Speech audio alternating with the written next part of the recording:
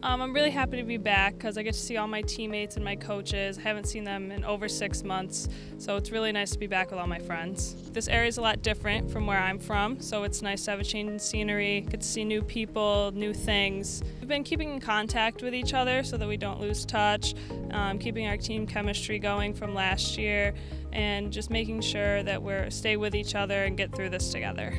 I golfed a lot, hadn't done that in a while. And I went fishing a lot. That's what I did to stay busy. I live right by a lake, so I would just go with my family and we'd go and fish and hopefully catch something. For the school aspect, I want to try and get a 3.5 or above just to keep my grades up and keep working hard and work on my hitting, fielding, just to make sure we're sharp for the season. Now I know what it's like to play in a college softball game, so that'll give me more confidence going into our first real game this year. I won't be as nervous, and I think I'll be a little bit more excited just because it's been so long since we've been able to play.